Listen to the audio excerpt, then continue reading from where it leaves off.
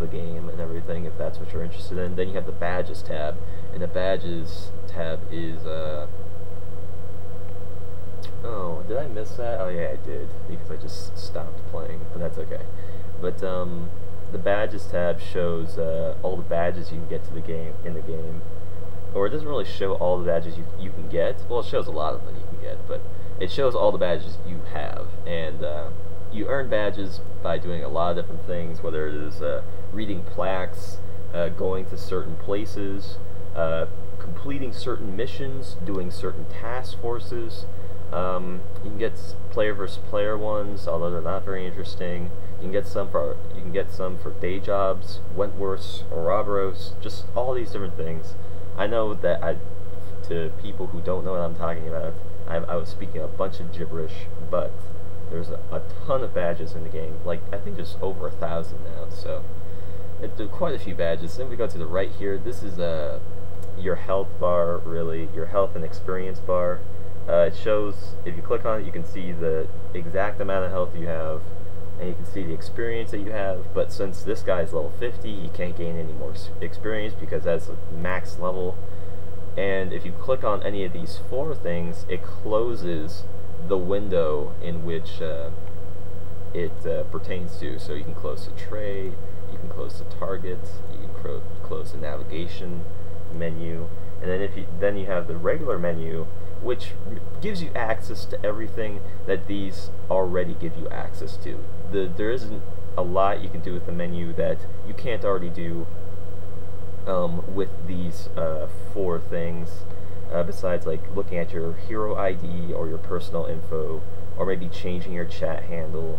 So everybody has a global name, and you can change it occasionally, but you want to try to pick a global name that you like, really. So like mine is @elpreed, go figure, and there's a whole bunch of interesting ones out there, but yeah, just be sure to be happy with your global name, because it will stick with you.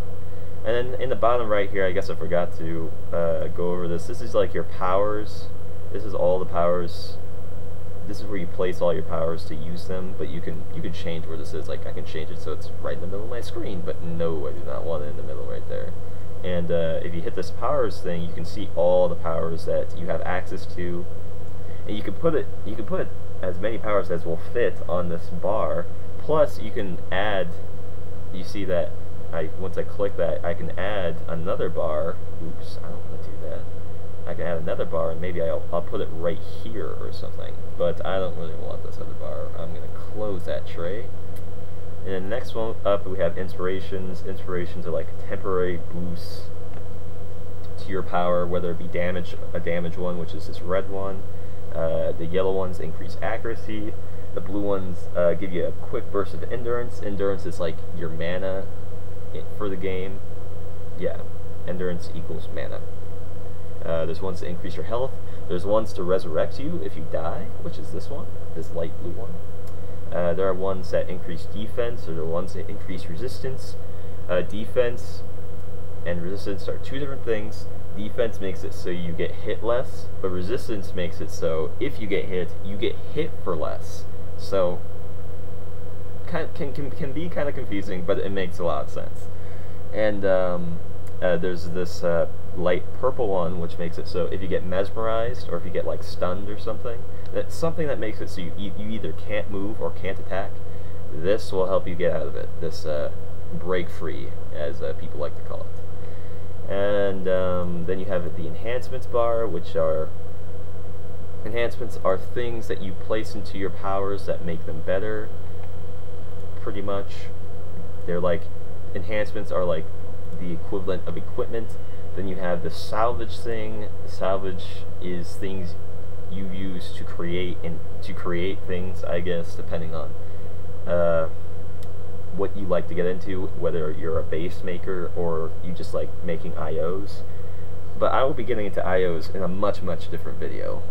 But just, yeah, you gain salvage in the game. And recipes are things that salvage creates, pretty much.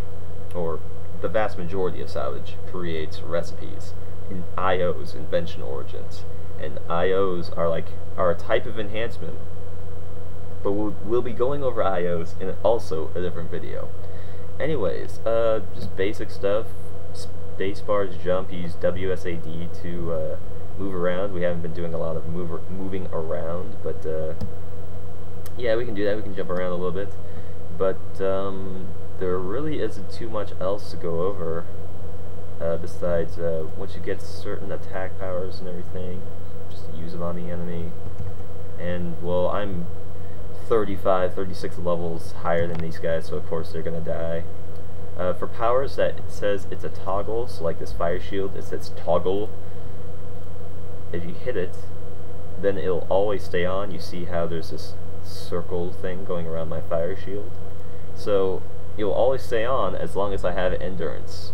But once I run out of endurance, it will toggle off, and it will turn off until I have the endurance to turn it back on again. So